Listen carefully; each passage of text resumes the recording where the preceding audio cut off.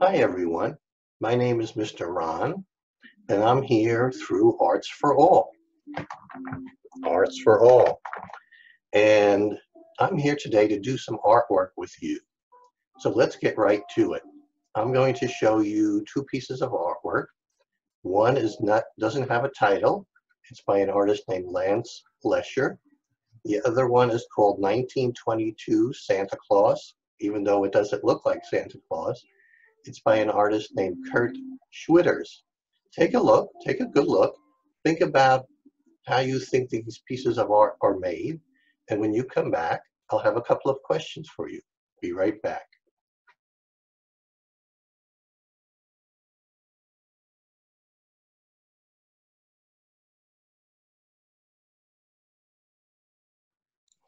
All right, I hope you enjoyed seeing those pieces of artwork. Here's my first question. What did you see? Think about it. If there's someone there with you today, you could tell them what you saw. Here's my next question. How do you think those pieces of artwork were made? Were they painted? Were they put together with clay? Were they drawn? Were they done with pencils or markers? Maybe some of you have guessed that each one was a collage.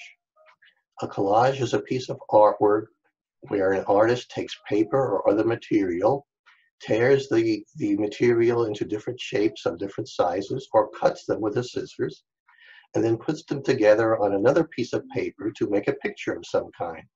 The picture can look real, like a scene with people or animals and flowers, or it could look like an abstract. An abstract artwork is an artwork where the shapes and colors make a design, but don't necessarily look like something real. So today we're going to make a collage similar to the ones you saw. And in the ones you saw, what kind of materials do you think were used? Were they flat materials, just like plain paper? Or did they look like they felt like something? Yeah, the materials used looked like they had some texture. That's the word we're using today, texture. That means it's something you could feel. I'm going to show you a chart now with different materials that feel differently from each other. And also some materials look like they feel different. Maybe if you actually touched it, it wouldn't feel different, but they look like they have a texture. That's called visual texture. So let's take a look at those. Think about how they all look and how they all feel, and I'll be right back.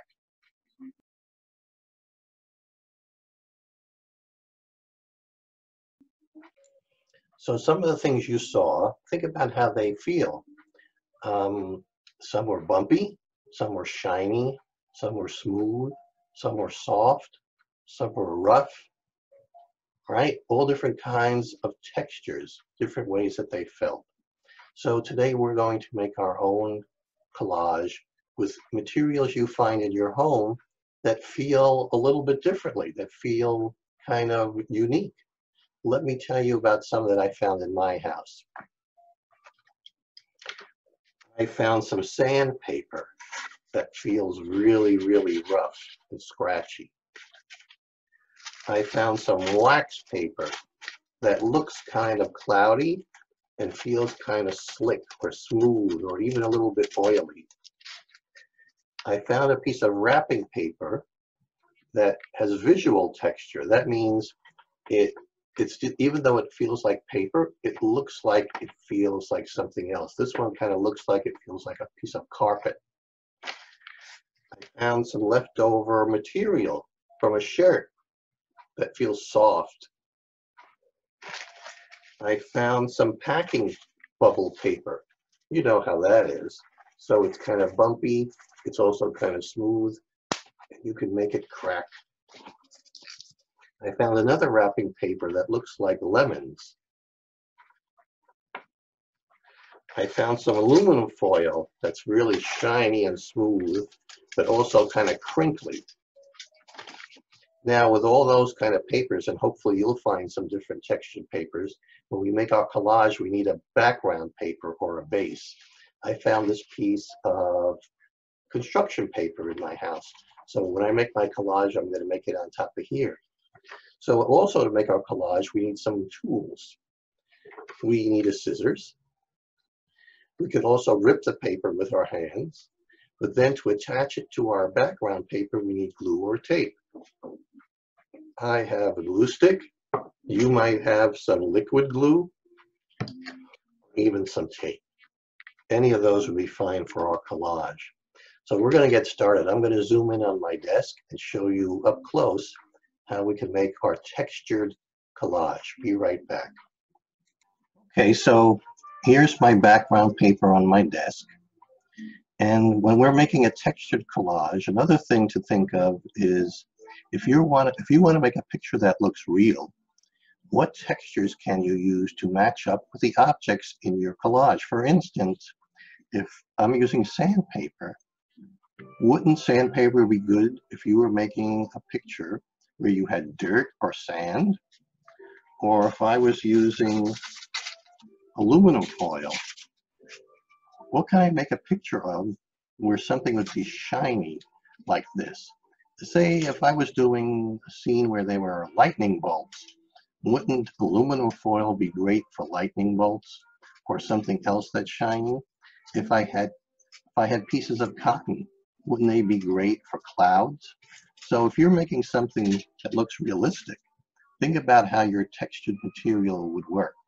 Today, I think I'm going to make something that's more abstract, just some shapes and colors and textures on my paper. So let's get started. I'm going to use some this rough sandpaper, and I think I'm just going to rip the shape out. I'm going to pinch two sides of the paper where I want to rip and pull. Now I want to decide when I start working where I want to put my shapes, my textured shapes. Do I want to put them close together, far apart? Do I want to overlap by putting one edge over the other? Do I want to layer by putting one completely on the other? So when you're doing your collage, think about these things while you're working, where you want to place them and what kind of shapes you want to make. All right, so now I have my scissors. I'm going to put my thumb through the small hole, a couple of fingers in the big hole, open and close, kind of like a crocodile, and bring my paper into my scissors. Be careful with your scissors. If you need help, ask for help. I'm going to make a bigger shape now. So when I make my collage, or any collage, I like to have shapes of different sizes. Big shapes, small shapes, thin shapes, thick shapes. So here's a bigger shape made up of a shiny texture. So far I have rough, I have shiny. I think I'm going to use some of this material I found. So this is soft, but it also has a visual texture. I'm going to cut some of that. Sometimes material is a little bit hard to cut, and I'm going to do my best. Now, I don't want to make my whole collage. I just want to get you started because it'll take too much time. So I'm going to take a pause, cut a few more pieces out, and when I come back, I'll have enough to assemble my collage. Be right back. All right, so I cut out some more textures. Now, when you're doing yours, you can take your time. Think about what you're doing, where you want to arrange your shapes, how big or small you want to make your shapes, what kind of textures you want to use, if you want to overlap them or layer them, put them far apart or close together. So I have arranged mine a few different ways, and you can do that too. You can do them as many ways as you want, and then when you decide which one you like the best, you can start attaching them to your paper. So I like this. It's an abstract design with different textures. I'm going to take my glue stick and start gluing. I'm not going to glue them all down, but I just want to show you how you can get started. So for instance, I'm going to take this wax paper, put some glue on the back with my glue stick, put it down on the paper, press it down, count to 5. 1, 2, 3, 4, 5. All right. Now this piece of bubble wrap was on top of it, was overlapping. I'm going to put some glue on that. And overlap. 1, 2, 3, 4, 5. Okay, I'll do one more, and then I'm going to give you time to do yours. I'll take this piece of sandpaper. If I was doing a realistic collage, I'd use the sandpaper to show dirt or sand, like at the beach. 1, 2, 3, 4, 5. Okay, so if I wanted to continue this, I would glue each piece down where I planned to put it, and then my collage, when it was finished, would look something like that, my abstract collage. So you get the idea of how to make a textured collage. I'll be right back with a few questions, and I'll see you in a second. Okay, so now would be the time, when the video is done, that you could do your collage. While you're doing your collages, your textured collages, I want you to think about these questions while you're working and when you're done. You can take all the time you need. There's no rush to make your collage. All right, I'm going to read you these questions for you to think about. What kind of different textured materials did you find in your house?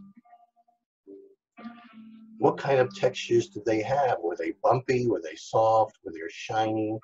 Were they smooth? How did you arrange your shapes? Near to each other? Far apart? Did you overlap? Did you layer? Does your work look like a real scene? Does it look like a real picture, or does it look abstract? Is it just a design that you decided to make? What did you create? Does it have a title? Maybe you want to give it a title. If you made something realistic, do your textures match the objects? For instance, as I was talking about, if you made a beach and water, did you use sandpaper to make the sand or something that looks like that? And lastly, what new words did you use today? Is texture a new word for you? Any other new words? Well, I hope you enjoyed the lesson. I hope you enjoy doing your textured collage. I enjoyed being with you. And I hope that I can be with you again to do another piece of artwork. Stay safe and well, and I hope to see you soon. Thanks a lot for having me. Bye-bye.